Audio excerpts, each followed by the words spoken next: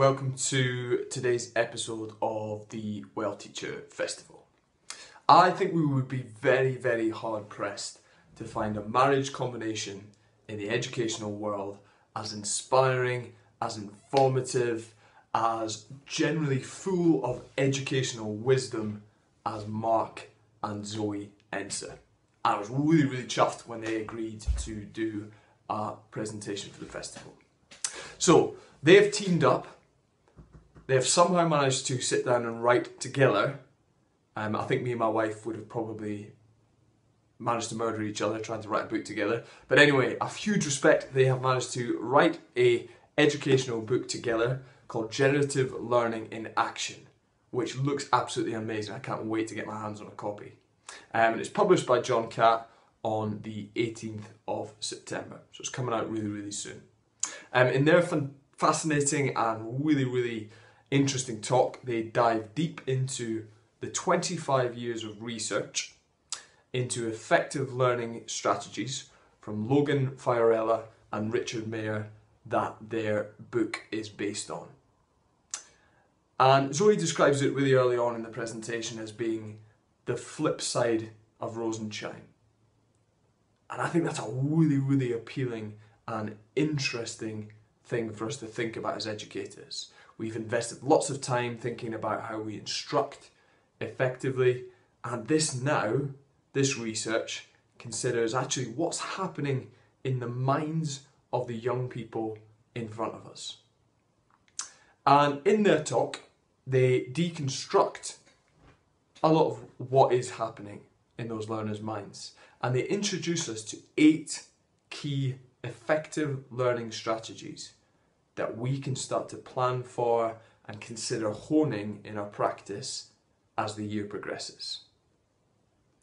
So how does this dialogue contribute to having a successful year? I think making research-informed choices about how we approach what we invest so much time in the classroom doing is a vital conversation that we need to continue to have as a profession. And the work that Zoe and Mark are doing is what it's really ultimately doing is making us sharper, more informed, and ultimately improving the experience for young people in our room. So I hope, like me, you get loads and loads out of this talk, and it helps you to reflect on what you can do to make your teaching that little bit more efficient and effective for our learners. So a huge thank you as well to Mark and Zoe for recording this for us. Hope you enjoy. Hello.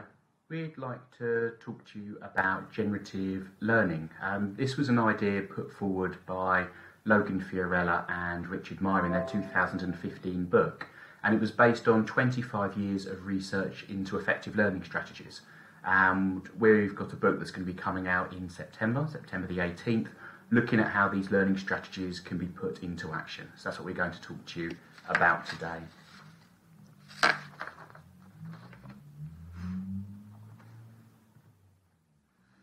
Okay, my name's Zoe Enser. I've written the book alongside Mark. I'm currently a lead specialist English advisor for the education people working across Kent. I did spend 20 years in the classroom and have held various roles as head of department, SLT, whole school literacy, all sorts of things, ITT, professional mentor and those kind of roles. I'm also a contributor to the Times Ed and a writer, obviously, with this book. And I'm Mark Enser. I'm Head of Geography and Research Lead at Heathfield Community College. I'm also a test columnist and author of many books. It's a bit of an addiction.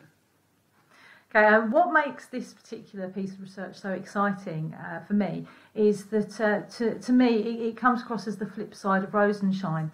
Lots and lots of people have heard about Rose and Shine's research.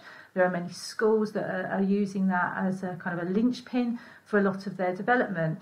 And the beauty of Rose and Shine was the fact that it made really clear what effective instructors actually did and the different processes that they would go through in order to give the best opportunities for their students. The flip side of that with the generative learning then is really clarifying what are those best bets that we can have for the young people's learning. It increases the visibility of what goes on inside the learner's mind, as far as that is ever possible. And it gives us a really strong indication of what the students need to do once we have worked through that effective instruction for them. So their work is based on Richard Meyer's SOI model.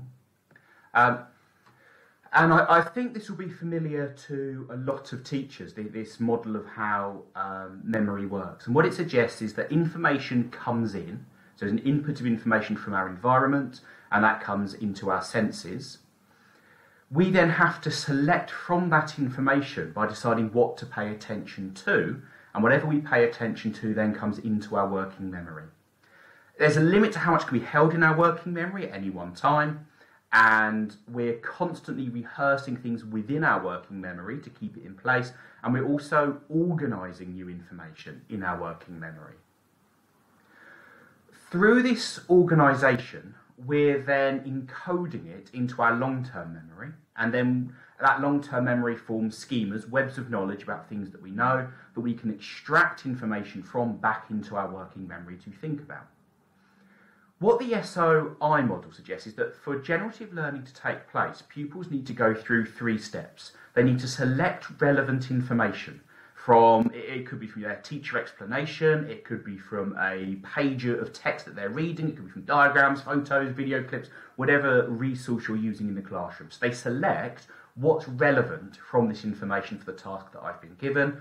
They then have to organise that information. They can't simply record it as it is. They have to put it into a new form, and then they have to integrate what they're learning about now with what they already know. So they have to integrate this new information into their schema, into their web of knowledge. So 3 processes underpin all 8 of the generative learning activities: select, organise, and integrate.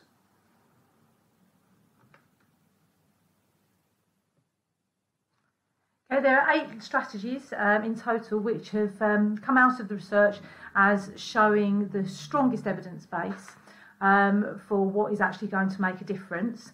And as you can see them, I won't run through all of them, but we'll just give you a taster of what that actually means when you're using them in the classroom.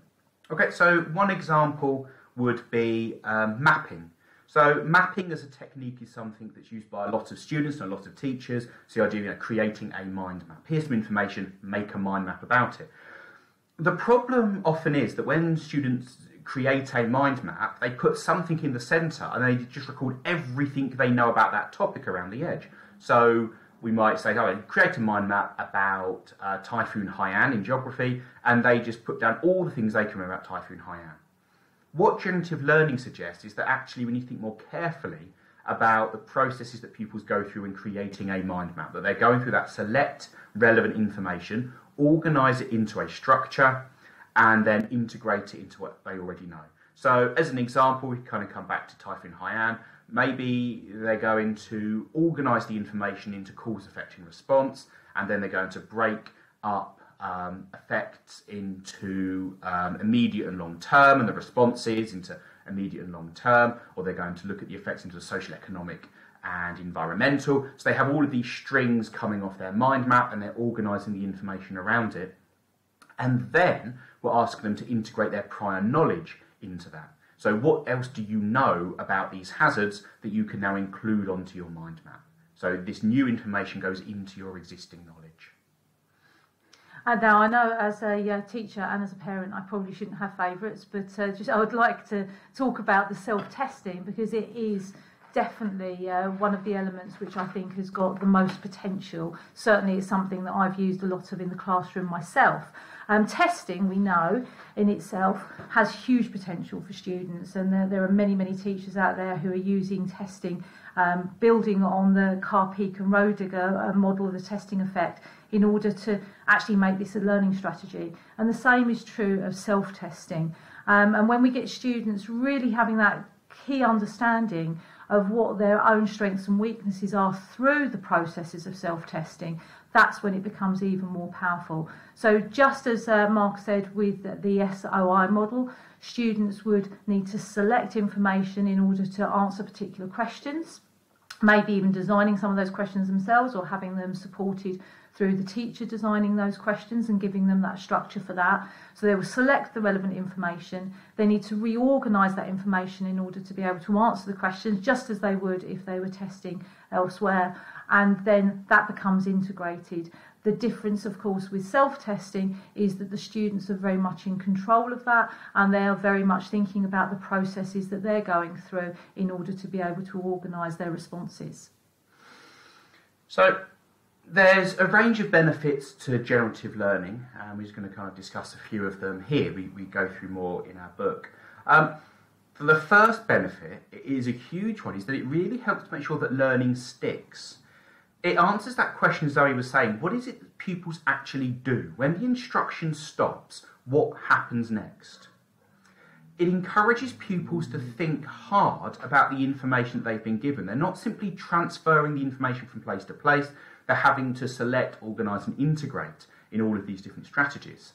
So we can kind of think about Willingham's idea that memory is the residue of thought. If you want someone to remember something, they have to think hard about it, and generative learning ensures that that happens. So the learning becomes much more sticky. And we touched on this also previously, and it is within the SOI model, the aspects of metacognition and motivation, the two M's, as Fiorella and Mayer label it in their own research. But we know metacognition can have huge impacts for student outcomes, and we know that's particularly true when we're talking about disadvantaged students. And using generative learning strategies give us the perfect opportunity to ensure that students are really developing these processes. So, for example, if we were to take summary as an example, as you took students through those processes and you modelled yourself what you were doing at a metacognitive level, students begin to see ways that they can select their own tools and their own knowledge in order to be able to build their own summaries. This, of course, in turn, then increases their own self-regulation as they become much more aware of the different knowledge they're using and the different aspects that they're drawing on.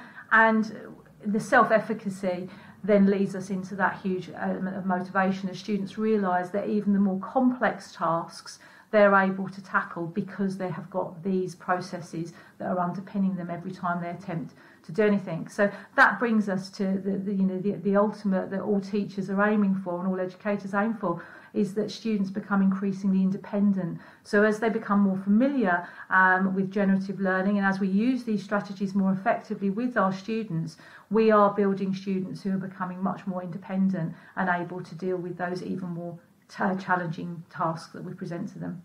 I think the other real benefit of generative learning is the help that it gives when it comes to revision. Huge numbers of pupils start with this assumption, I don't know how to revise. No matter how much time you spend telling them what they could be doing to revise, but generative learning really gives them the techniques that they can then use to revise themselves. All of those 8 different strategies can be used by pupils as revision techniques. And again, it overcomes that problem of revision just being about transferring information. So I know a lot of pupils, when they revise, they look through their notes, they make notes based on their notes, they turn their notes straight into a mind map, which involves transferring their notes into a pretty diagram with some colours and highlighting, but none of it involves thinking hard. If we teach them how to use the generative learning activities in class, they can then use them as revision activities as well. And so we get a double hit on it. I think that can be incredibly powerful. And students with greater metacognitive abilities and processes and understanding of that will be better at using those revision strategies. Oh yes, that's the holy grail right there.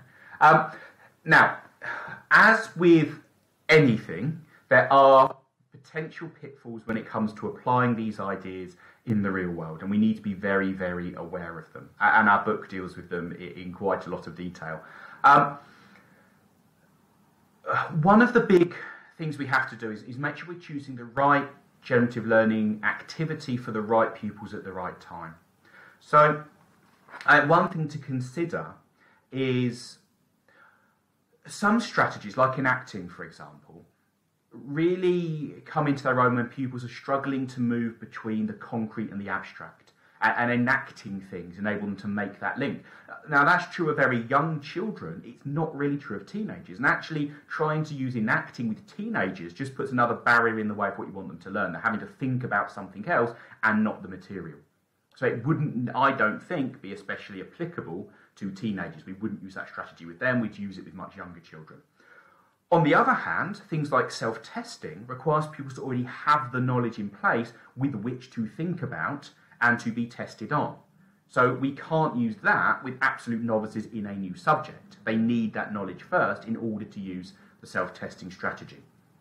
Other things to think about are the kind of subject implications.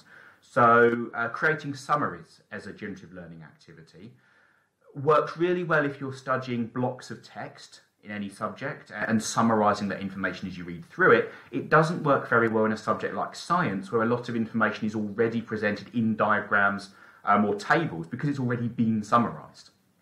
And trying to produce a summary of it just means any kind of meaning is lost. It's already organised in that way for a reason. So we do have to think quite carefully. What we really can't do is say to staff, this week we are doing summarising, go and do lots of summarising, or we're going to end in chaos.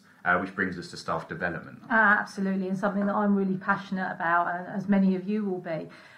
We need to make sure that with anything that we're using, any strategies that we're bringing in, that we're really investing in that staff development. So if we look at generative learning and we think that has a huge amount of potential for our students, which I believe that it does, we need to make sure that we're really supporting staff in working through that. So making sure they have a really strong understanding of what the principles are that underpin that, how they can be used, why they might want to use them, and giving them that time to reflect and practice deliberately how these things could be applied. Because otherwise, we are running into that danger again of kind of silver bullets and bringing in things without that kind of fully thought out kind of focus that we want all our staff to have. So that's always going to be, my caveat on anything.